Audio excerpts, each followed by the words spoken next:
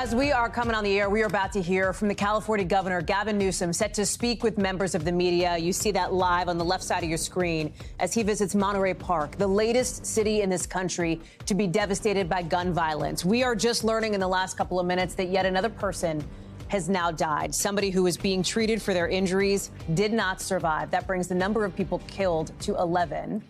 A number of other people hurt after the shooter on Saturday stormed a ballroom dance hall and opened fire. We are watching this news conference that we think should start any minute. We're going to bring that to you live with more on what we're learning today about who these people are, who these victims are, the investigation into this alleged shooter, his motive, after he died by suicide on Sunday as police closed in. I'm Hallie Jackson in Washington. Let's get you right out to California now with NBC News correspondent Josh Lederman, live for us in Monterey Park. Justice and Intelligence correspondent Ken Delanian is with us as well, along with former federal prosecutor, Georgetown law professor, and MSNBC legal analyst Paul Butler, who is joining us too. Josh, let me start with you and some of the key questions that are still outstanding about what happened here, what we know and what we don't know.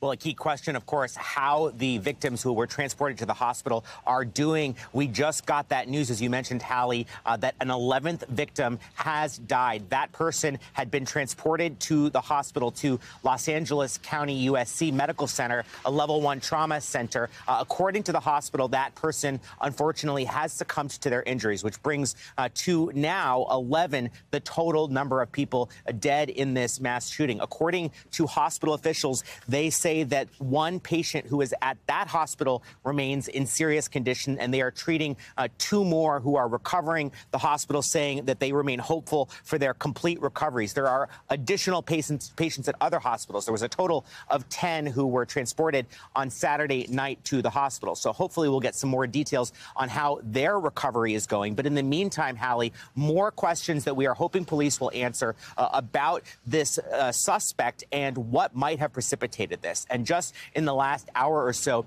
we heard from police in Hemet, California, which is a couple hours from here, but is where this suspect had been living. There was a mobile home that he lived in that was searched under a search warrant following this situation playing out. And we're now hearing from police here that this was not their first encounter with him.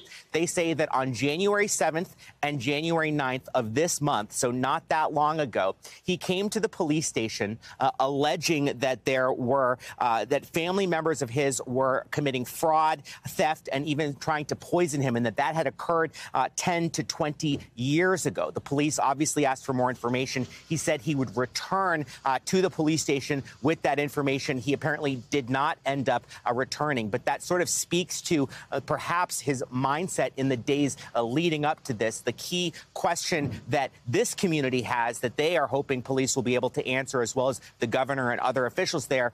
Why did this happen? What was the motive? We've heard some local officials talking about what they're hearing, that there could have been some connection to a domestic violence or to a domestic partner from the past or from the present that he was targeting. But so far, we have not heard law enforcement come out and confirm those reports. And so that is really the top question as we wait to see what Governor Newsom and those officials will have to say about this investigation.